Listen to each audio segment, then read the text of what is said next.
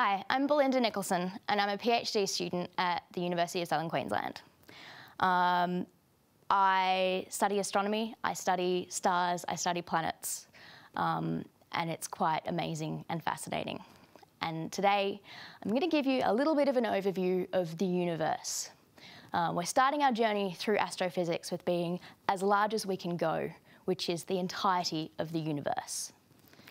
So what do I mean when I say the universe? I mean everything. I mean all of space, time, matter, everything that was, everything that will be, everything that is now, you, me, your parents, your cat, everything. Everything is the universe. What is this universe of ours made up of? Well, everything we see, you and me, the sun, atoms, electrons, molecules, only make up about 5% of the total makeup of the universe. Most of the universe is something called dark energy.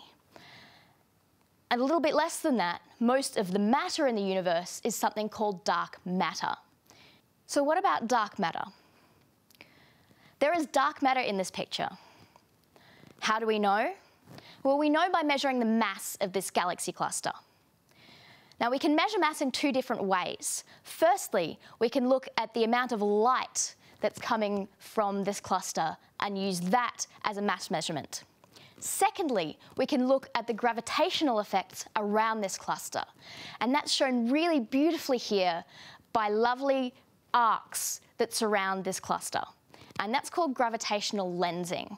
So those are arcs of light coming from a distant galaxy far behind this cluster that are being bent by the mass of this cluster, and we use that to also weigh the cluster. So what do I mean by this gravitational lensing, this bending?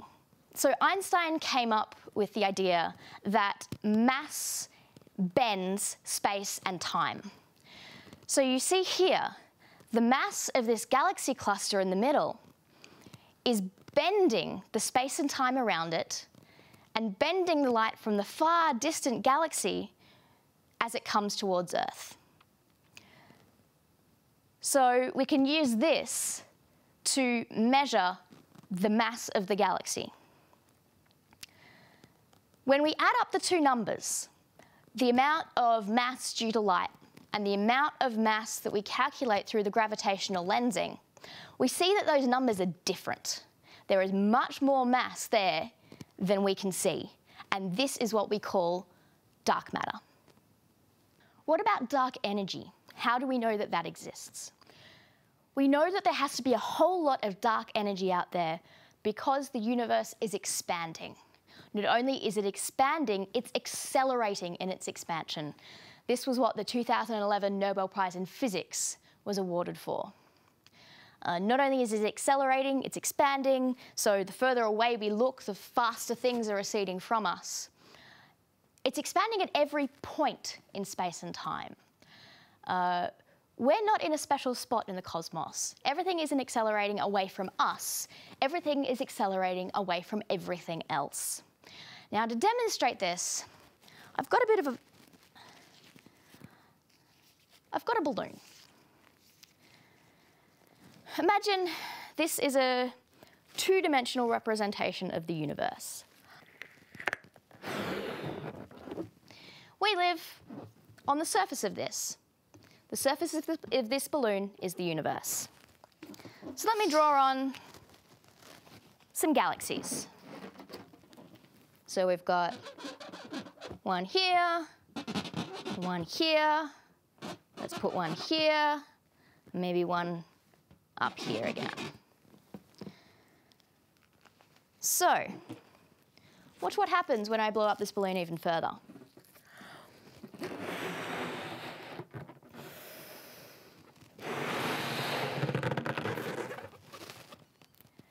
The dots have moved further apart from each other. It's not that this dot has moved further away from this one and this one and this one, or this one from these three from this one. They've all moved further apart from each other. And this is the way that our universe expands. And this is how we know that there has to be dark energy there from this expansion. I'm now going to take you back to where it all began. This image shows the size of the universe with time. Now, we call the theory of how the universe began the Big Bang. It's a little bit of a misnomer because it's not really a bang, more of a thump.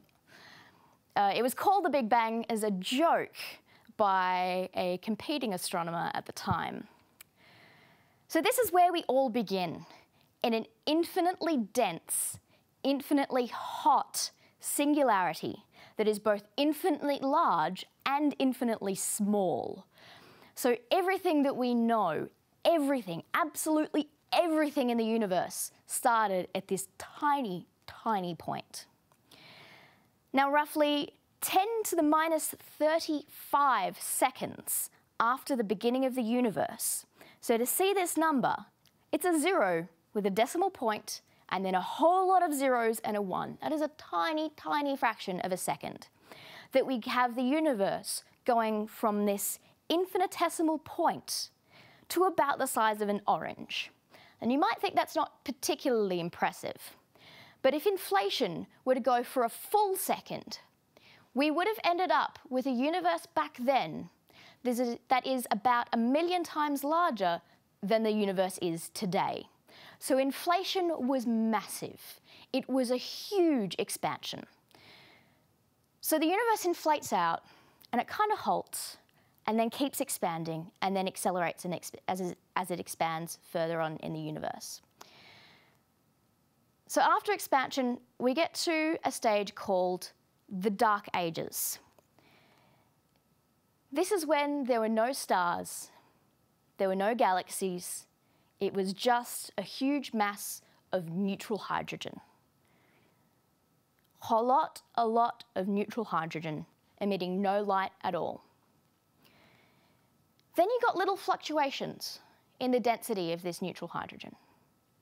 And eventually those little fluctuations collapsed and condensed to start forming the first stars. And then the first galaxies. And then this process continued with more stars, more galaxies, these galaxies merging, colliding, a whole lot of things happening. And then we get to today, where we see all the galaxies that we see when we stare out into space. So where have we been on our journey through the universe today? We've seen that the universe is mainly made up of this thing called dark energy and is made up a bit more of something called dark matter, which we can't see, but we know that are there due to observations that we make. And everything we can see, you, me, stars, makes up only a small fraction of the entire makeup of the universe. We've also seen that the universe starts at something called the Big Bang.